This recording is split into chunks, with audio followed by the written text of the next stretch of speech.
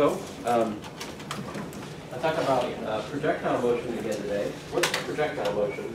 I will try to resist the urge to throw things at you, but that would illustrate it. Again, basically, it's projectile motion if we neglect all other influences except for gravity.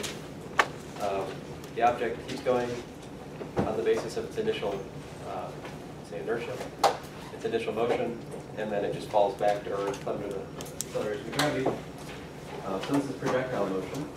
So an important example of that is the, I'm going to show you a derivation to derive the range equation. Okay, what's the range equation? Well, here we take a particularly simple case.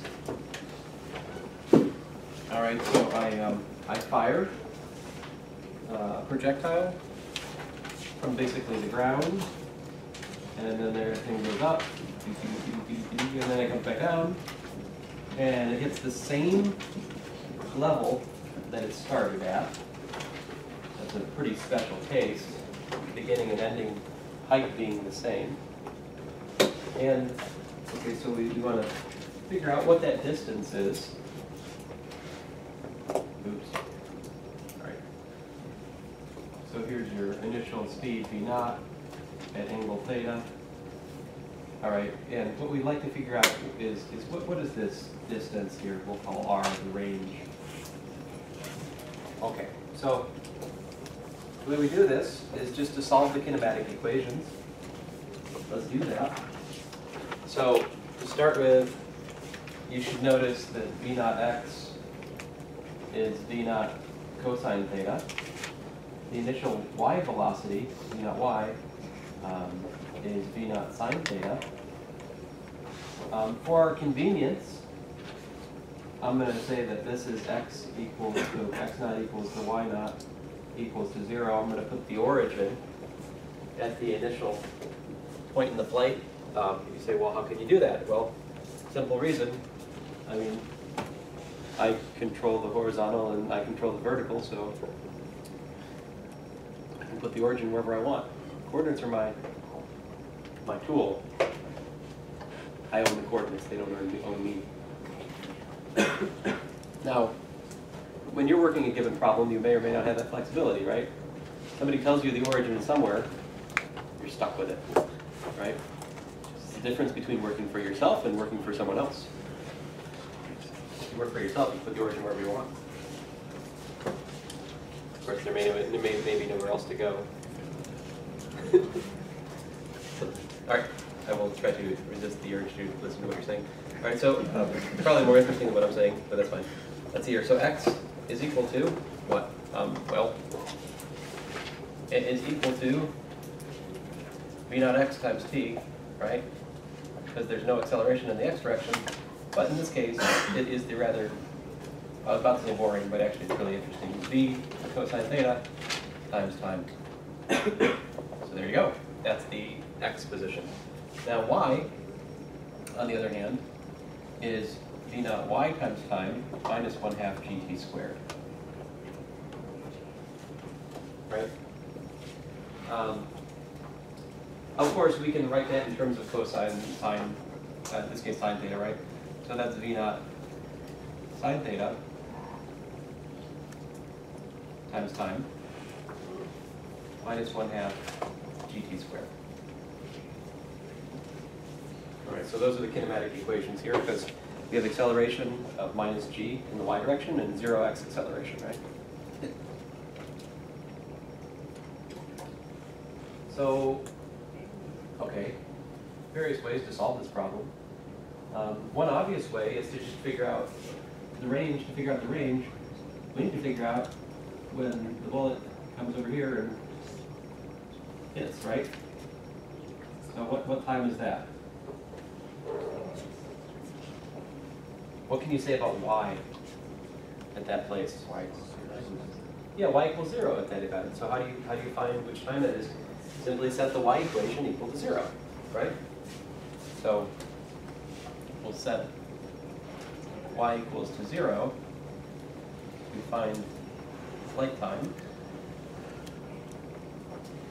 t. Okay, so that gives me what? V naught sine theta t minus 1/2 gt squared t equals to 0. How do you solve quadratic equations? There are two answers to give here. Quadratic formula is usually a good answer. It's pretty much easier to just divide out t. Divide out a t, that makes math professors grimace. Factor out a t. Yes. What he said was not wrong. I mean, if you divide out the t, that's fine, but then you'll lose t equals 0, right? What is t equals 0? Starting point, right? You know that's also going to be a solution to this equation. Nobody told the equation which is the start and which is the end, right? It really can't tell the difference between the two, so it's going to find both. We do the math. Anyway, here it is. So t times v naught sine theta. I'm just trying to tell you a cautionary tale. Whenever you divide by something, worry about being 0, otherwise you may miss out part of the story. So, let's see here. I just factored out a t, and then of course you can see we get two solutions, right? T equals to 0, or what?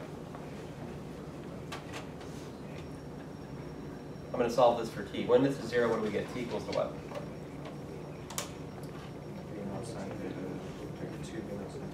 Yeah, v naught sine theta divided by g over 2. Which, yes, you could write as 2 v naught sine theta over g. All right? Now what? So to find the range, I just need to take that time of flight and plug it back into the x equation, right? So let's do that. So we've got x, so the range is equal to x of the time of flight, which is what we just had up here.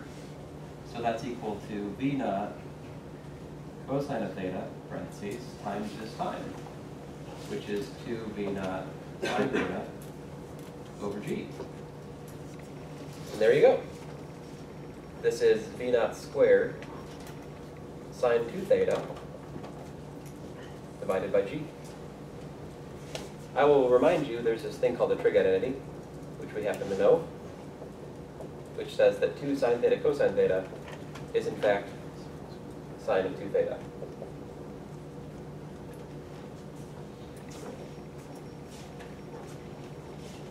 If you didn't know that, and you're an engineer, you probably should learn it. Or at some point someone will mock you for it. I'll try not to be that person. I'm on the cusp. I'm resisting. Just do it. I think I already did. Let's see here. So R is equal to then v naught squared sine 2 theta over g. There we go. That is our beloved range equation. How about the max height here? We derived that last time, yeah? Set the derivative. Set the derivative, set dy dt equals 0, right? So to find height, the zenith, right, of the height of the motion, you look for dy dt equal to 0. Well, dy dt being 0, of course, gives me v naught sine theta minus gt equals to 0. So the time to the top is, of course, v naught sine theta divided by g. T top. Okay, sorry. V naught sine theta over g. And so how do you actually figure out the top? Well, you just plug that time into the y equation, right? So if you'll allow me to take this, right, and plug it in here and here, and then out pops this. I'm going to do some math in my head. We did this last time anyway, so I don't want to belabor it. the first term gives me v naught squared sine squared theta divided by g. The second term gives me minus 1/2 g times v naught squared sine squared theta divided by g squared. G over g squared is just 1 over g, so we get 1 minus 1/2 anyway. Did math, you get v naught squared sine squared theta divided by 2g. So the range formula and the maximum height formula, they're similar, right? But they're definitely different, right? I mean, don't mistake the two. I mean, their meaning is quite different, right? How far does the thing travel horizontally versus what's its maximum vertical displacement?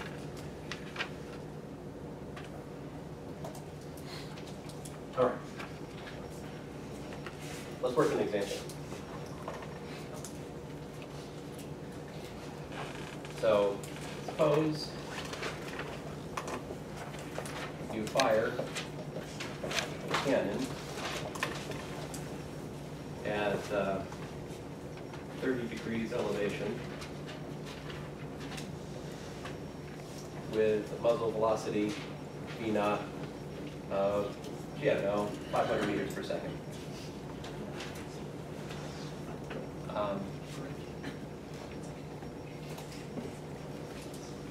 Does this clear a 1,000 meter mountain?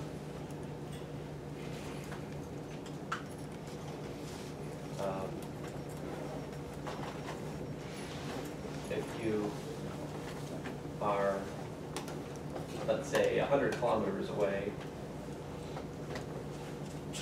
are you safe? I mean, from the cannon.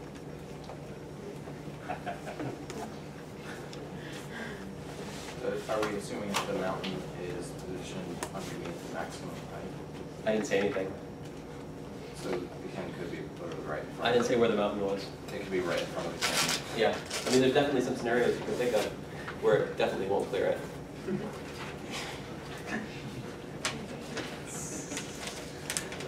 Are you assuming that you're with the cannon? Yeah, you could fire the cannon. You could fire remotely. Are you inside the cannon? You're 100 kilometers away from 17. away from cannon, right? After fire. If you would, Doesn't make sense. probably it can make sense if you want it to make sense. Let's calculate the range and the max height. Okay, so the range here would be what? 500 meters per second squared times the sine of 2 times 30, 60 degrees, okay? Divided by 9.8 meters per second squared.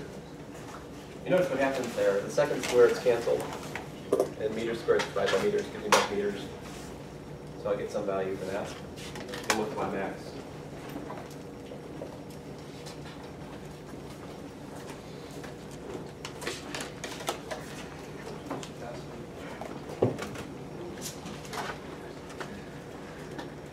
Sorry, I'll write better problems once I process this copy.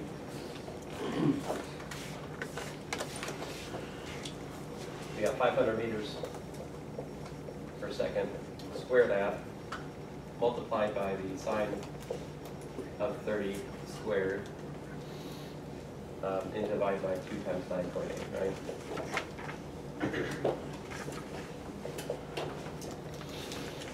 All right, what do we get? What do we get?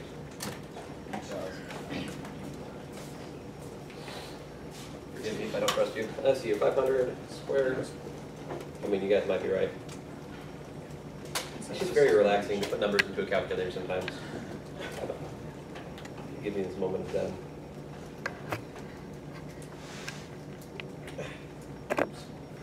So you told me 22,092? Yep. Okay, so. Or if you like, 22.09 kilometers is the range.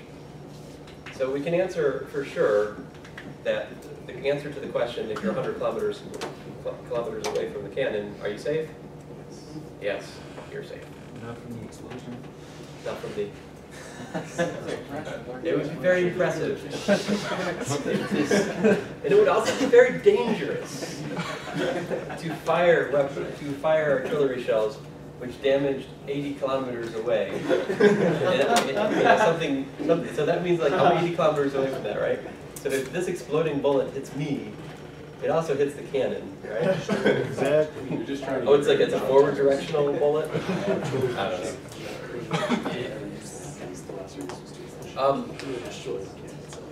That's what? That's about, is that what, like 12 miles, something like that?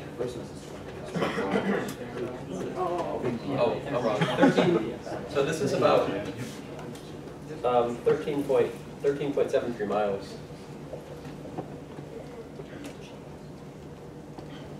These figures I just gave you in terms of like angle and speed, that's actually possible. I mean, there are guns that shoot things like that.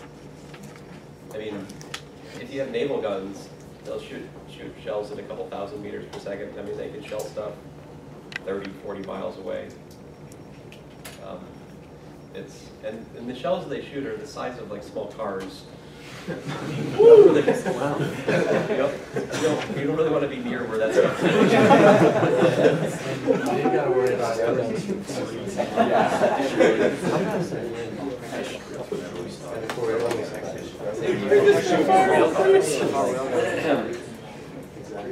That's why we get hired.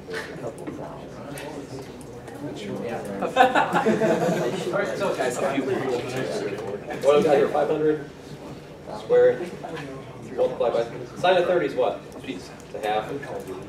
So this is a fourth, that's an eighth, divide by 8. Divide by 9.8. Fraction.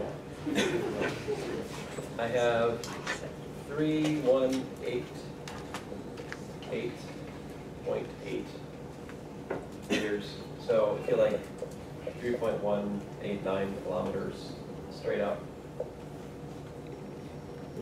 Does this clear a 1,000-meter mountain? Now you're right. That depends on where the mountain is relative to the cannon fire. Yes, it's possible. Certainly possible. It depends on whether or not we can move mountains. Of course, we're at liberty, so we don't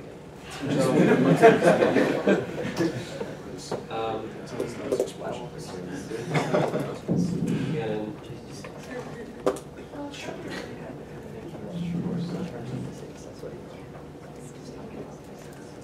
So there's the interesting answer in the affirmative, which is when the mountain is actually under the motion of the projectile, right?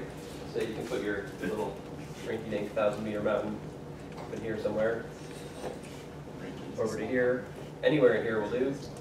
I think I just drew it too big. Oh well, this was supposed to be 3 times as tall as that, right? You get the idea. Of course, there are 2 like annoying ways you can answer this question to abuse my lack of specificity. You can say, sure, mountain's over here, no problem. Another obvious choice to exploit my wording. Put it over there. Also, the mountain is safe. Of course.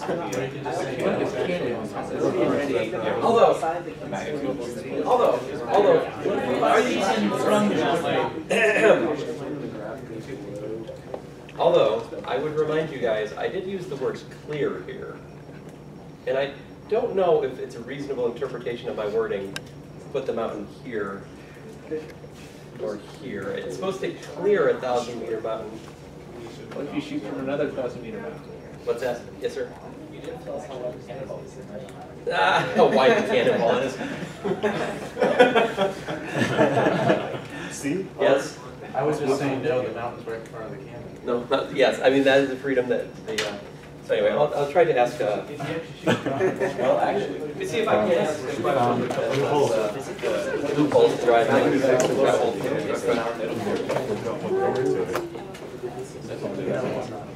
all right. Okay. sound system. Which is what I always started doing.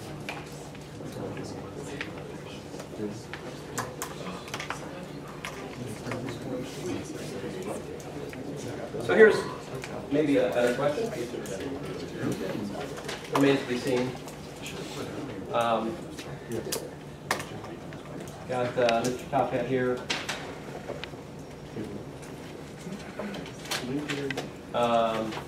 Dinosaur.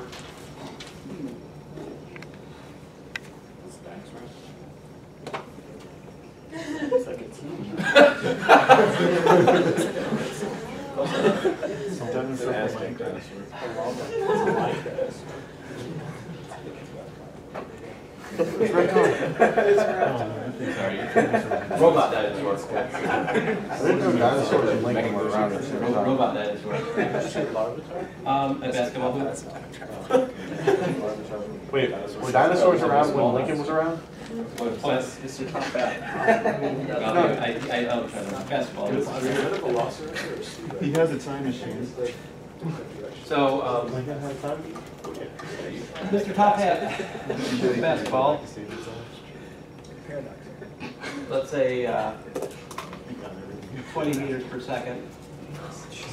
At an angle of, I don't know, what do you want? 50 degrees?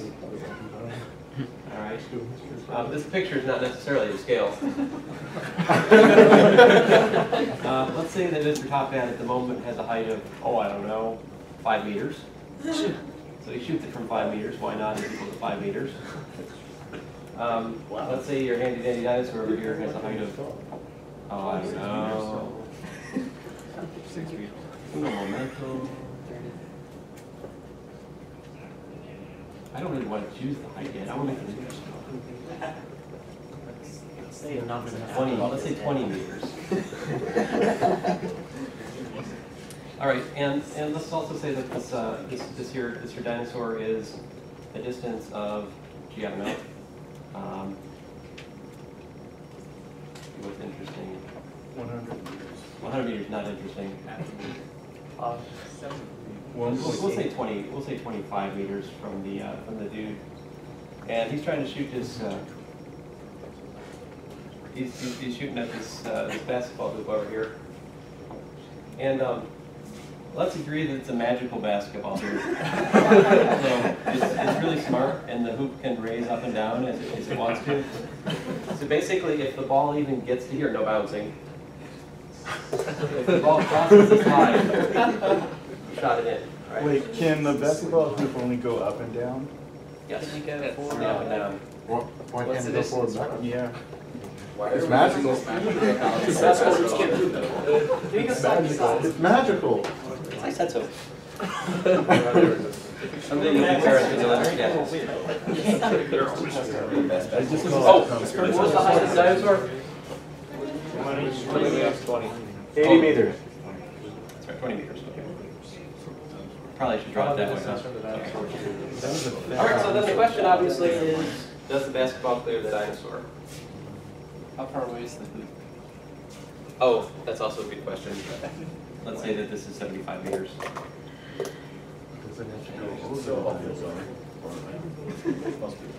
Yeah, so there are a couple of obvious questions that we'd like to answer for this kind of setup, right?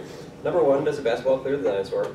Number two, is it even possible, if the dinosaur wasn't there, no bouncing, for the ball to get to the hoop? Right? That question is easily answered with the range equation. Sort of. Why not? And it's not quite, what does the range equation tell you? Oh, it was the same level. Yeah, it's same level, right. This doesn't have the same level as this necessarily. I mean, it wouldn't, if the range was less than, if the range was more than 100 meters, okay, it would tell us it hit, right? But if the range was like less than 100 meters, it might be the case that, you know, the ball would actually get there in the remaining time it has to fall down. Let me just work it out from. Okay, so what's v naught x? 20 meters per second, right? Cosine of 50 degrees. V naught y is what? 20 meters per second times the sine of 50 degrees. What are those?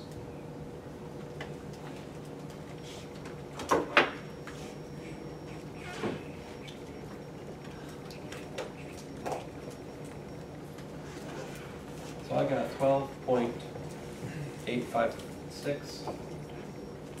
12.856 meters per second. If I'm going to keep 4 digits in my answer, it's a good idea to calculate the 5 digits as a point of order. So sine of 50 times 20, I get 15.321 meters per second. All right. So what's my x? X is equal to x of time t, right? Is, oh, what do you want to make x equal to 0? It's our choice. X equals 0. X equals 0, is it x equals 0? That seems safe to say. Where? We're in the arcs. Exactly. That's, I mean, anything else would almost be wrong.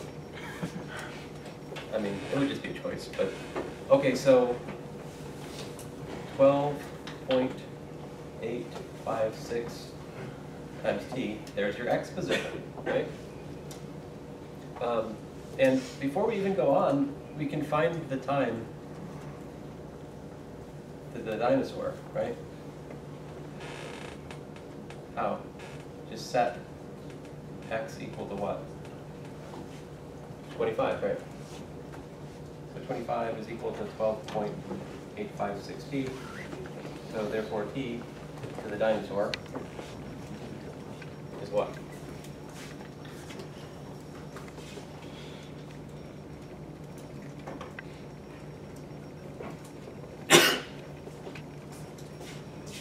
$1.945.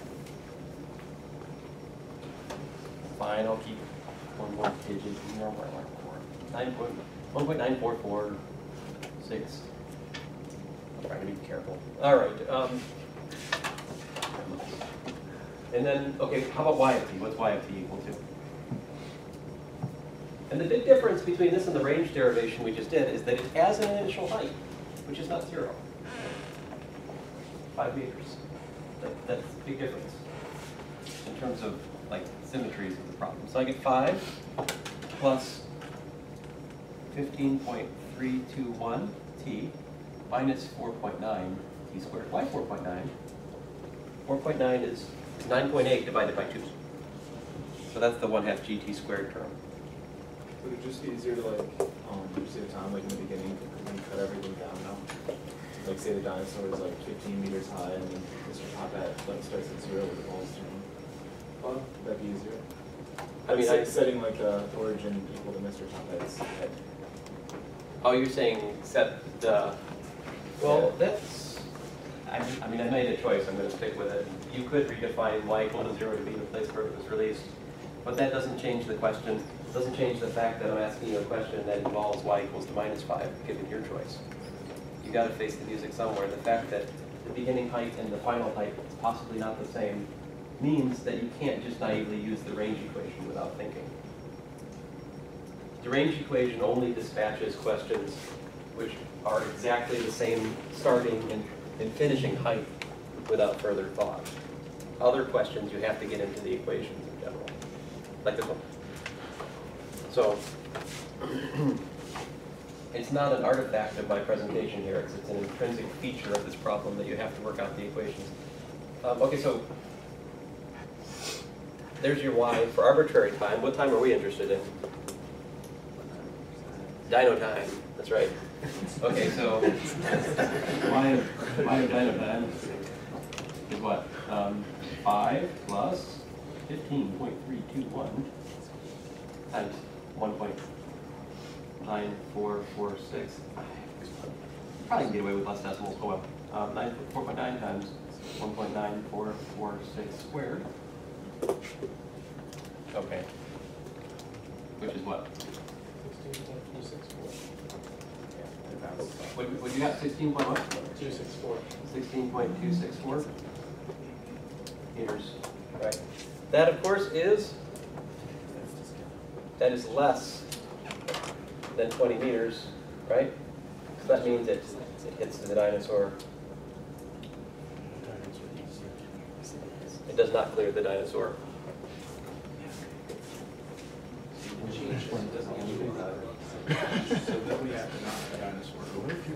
Yeah, to make the question interesting then, send the dinosaur into another dimension, by the code, and then what's the range of this? Well, excuse me, how,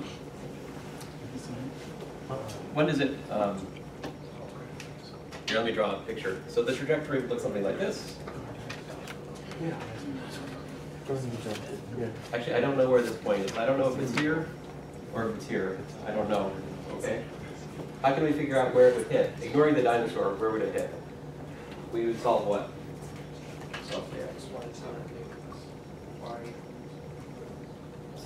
Solve y equals 0 to find when it hits. Right? Now, that math we did in the derivation of the range equation isn't going to happen here. I will no longer dismiss your suggestion to use the quadratic equation. I will embrace it. Because now we face the problem 5 plus 15.3t, sorry, crazy, minus 4.9t squared. I'm just abbreviating the decimals as to make my life easier. Sorry, guys. Forgive me. So how do you solve that? I think quadratic formula is the way to go. So this gives me t is equal to minus 15.3 plus or minus the square root of like 15.3 squared plus 4 times 4.9 times 5 minus minus gave me a plus inside that radical. And I have to divide by 2 times the coefficient of t squared, which happens to be minus 9.8.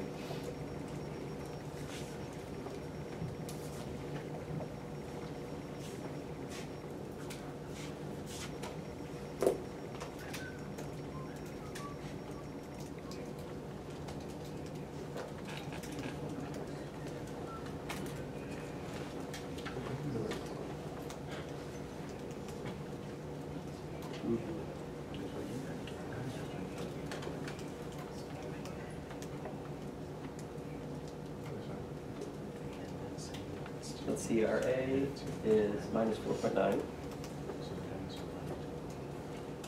The B is 15.3. My C is 5.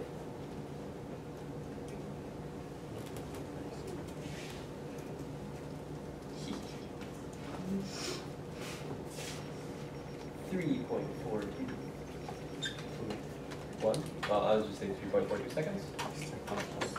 And what else?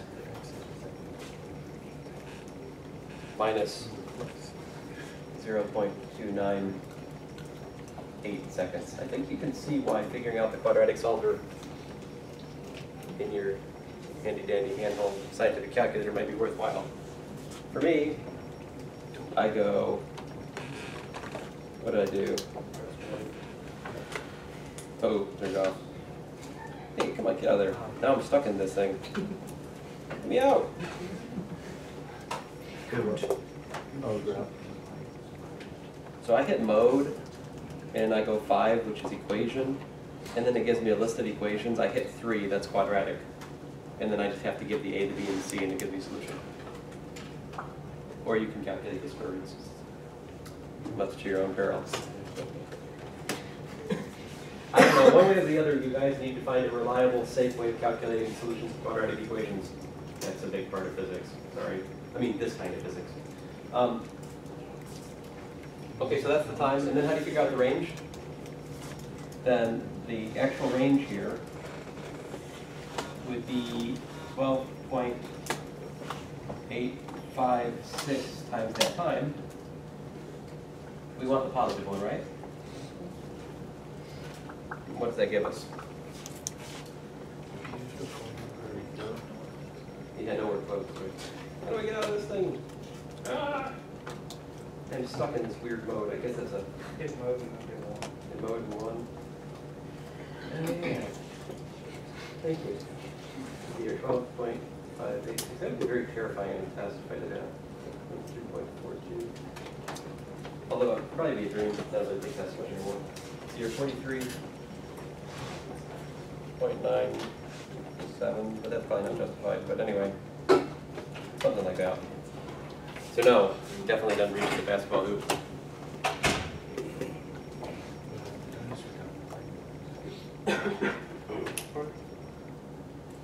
Questions? Now, you can pick at my wording, and that's fine. That's your prerogative. I mean, that's your right as a student to make fun of my wording.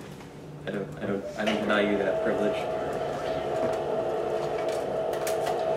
But it'd probably be good for us to look at an example or two that I already have written out. And the wording's not my own, so it's probably safe. Okay. Do you guys have a test? No. Oh yeah, next Thursday or Friday, depending on who you are.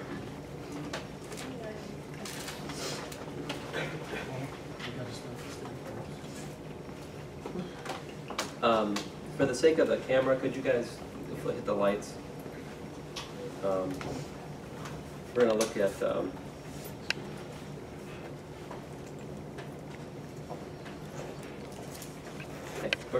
we're in projectile motion right now, right? So, projectile motion.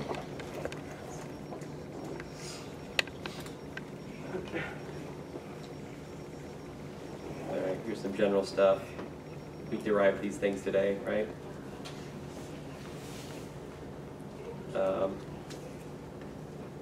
That's a more interesting version of, well, actually this is a little bit different. Let's talk about this for a minute. Suppose you have a cannon fired between 0 and 90 degrees with a speed of v0, and you're on a horizontal plane, and it fires from the level of the plane, all right? But to actually make that happen, you need to dig a hole in the ground, right? Such that the muzzle is level with the ground. You can usually ignore this though, because like the cannon's height is pretty insignificant compared to the general motion, right? So the range equation is very close to being true, even though technically maybe you're not hitting something at the same level that you're launching it from, right? Can we just go ahead and assume this is an airplane? An airplane? No, it's a horizontal plane. Like geometric plane. Oh my goodness. I don't know what I can do with you guys. Okay, so we have derived this general range formula, right? So to figure out the angle that maximizes it, what you do is differentiate with respect to theta, and set that equal to 0 to find the critical angle. So in this case, that differentiate sine, I get cosine. So I have to solve this cosine 2 theta equal to 0. Well, that means that 2 theta has to be 90 degrees, right? Which means theta has to be 45 degrees. I mean, okay, there's many other solutions to this, but the only solutions which fall in the range of 0 to 90 are 45. I guess then you should technically check the other two extremes, which are what? 0 degrees, 90 degrees. Either one of those is not really a very good idea for a cannon, right? If you shoot at 0 degrees, it's not good. At 90 degrees, well, you have longer to think about your life, but it's still not good. So this is the interesting solution to cosine 2 theta equal to 0. 45 degrees, so that's what you guys know, right? 45 degrees gives you maximum range. That's only true if your initial and final heights are the same. If you're shooting from this height and to aim at something that's like up here, right? I got this. If you're shooting from this height to something that's like this height, but it could be here or here, you know, for a given fixed velocity, what angle maximizes the distance? It doesn't have to be 45 degrees, right? So,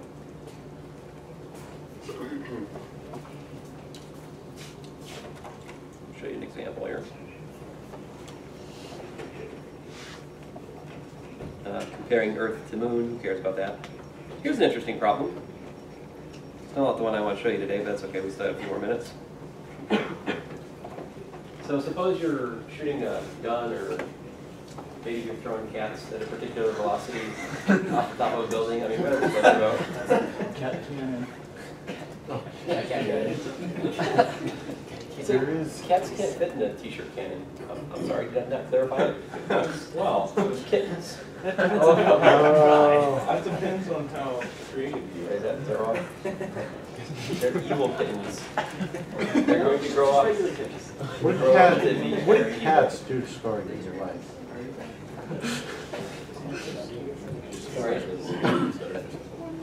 Okay, so here's the question. Well, here's the claim. Show that the speed at which the ball hits the ground is independent of theta. So if I take cats and I throw one 10 meters per second up like that, and if I throw one 10 meters per second straight like that, or if I take one and I just chuck it down 10 meters per second, whatever I do, when it hits the ground, they're going at the same speed. Doesn't seem quite right? I mean, my intuition is that if I throw it up, somehow that should like make it hit slower, but that's not true because of course what comes up and down, and well, let's see why. It's actually kind of a pain to work it out in our current technology. So what we're saying is a kinematic equation, and I just plug in, you know, the solution of y equal to 0 into here. Actually, I'm solving for the time I hit 0, which is this. You got your plus solution, your minus solution. And then I plug that in to the velocity formula at the plus solution. It gives me this, right? But the x velocity is constant. It's v naught cosine theta. So to find the speed, how do you find the speed? If I have v is vx, vy, what's the speed? The speed is the magnitude of the velocity. It's the square root of vx squared plus vy squared, right? I mean, we haven't been doing much with that, but I can still, I mean, that's still something you know about, and we can ask about that too. Here's an example we're doing. And something magical happens, right? When you take this, the x component squared plus the y component squared at the time it hits the ground, sine squared equals cosine squared, makes that go away, and you're just left with v naught squared plus 2y1g. In other words, the speed at which it hits the ground is completely dictated by the speed at which you throw it and the height of the building, independent of the angle. But it's kind of a quirk of the kinematics from our current technology. So there's a popular question to ask you guys. You know, and this will be recast in different versions. Sometimes they'll be like, you have a fire hose, and you're squirting it at different angles. What, you know, can you contrast the speed at which the water hits the ground for different angles of shooting it? And the answer is, it always hits the ground at the same speed for the same mathematical reason as this. I have a nicer explanation for it a little later in the course, but anyway, for now, I'll just have to let the math speak for itself. But another example. Oh, here's the same problem without time. The solution without time is prettier. But anyway, let me go on. You can read that. Here's a good question. The speed of a projectile when it reaches its maximum height is 0.47 times its speed at half of its max height. All right. At what angle is the projectile fired? I mean, on the face of it, this is a very frustrating question, and it stands in stark contrast to the one I started with, right? Or the problem in your homework, like that rocket problem. Yeah, it's a drag, I mean, there's a lot to it, but you kind of have the pieces, you can work it out step by step. This problem really requires you to kind of take a different approach, right? But the approach is fairly simple. First of all, one of the things you can work with is the x velocity is the same throughout the motion. All right? So we know that Vx is going to be equal to V2x is going to be V naught cosine theta. V1x is also V naught cosine theta. The x velocity is the same throughout the motion. So that's one thing I know. The other thing I know is that the y at event 1 is 1/2 of the y at event 2, assuming I set y equal to 0 down here. All right, what else do I know? At the top of the flight, I know Vy is 0. That's something else I know that I can use. Okay, so what do I finally end up using here? timeless equation, right? So I know v2y is 0. I know v1y, well, it's not 0, right? But I also know that the difference, the change in y is h2 minus h1, right? Okay, so what? So that tells me that v1y squared is equal to 2g h2 minus, wait a minute, how do I change that h1 to h2 over 2? Well, that was given, right? h1 is half of the second height, so that removes h1 from this equation, and so then I get gh2. But we know what h2 is because we know it's v naught squared sine squared theta over 2g. All right, so that gives me this equation. So then what? I have to be able to use that piece of information I'm given. Then the what? The speed at the max height is 4.7 times the speed at half the height, right? And now I can do that. So v2 is 0.47 times v1. Why is the speed slower at the top? So gravity's had more time to work on it. Right, because gravity's reduced the y velocity, right? So you're always stuck with that x velocity. It's always there. You're always moving over at the same rate. But the y velocity drops to 0, and then it picks back up again as acceleration works its way on the motion. Okay, so then I square this, and what else do I know? Up here, I just learned that, well, of course, v1 squared is v1x squared plus v1y squared. But I know v1y squared in terms of sine squared theta, and I know v1x squared in terms of cosine squared theta, I believe. And the v naughts cancel. And then I'm left with an equation in tangent, which I can solve, and that gives me the angle. I can tell you from personal experience, I think this is one of the harder kinds of projectile motion questions you can ask. But if you really look at it, there's no like secret other kinds of equations that I haven't told you about. It's just a combination of everything we've said. You know, all working together to waste your time. I'm sorry, what am I saying? There's nothing more interesting than life than working physics homework. Am I right? No? Now, next class, we should have some time for your home questions, all right? Thanks, guys.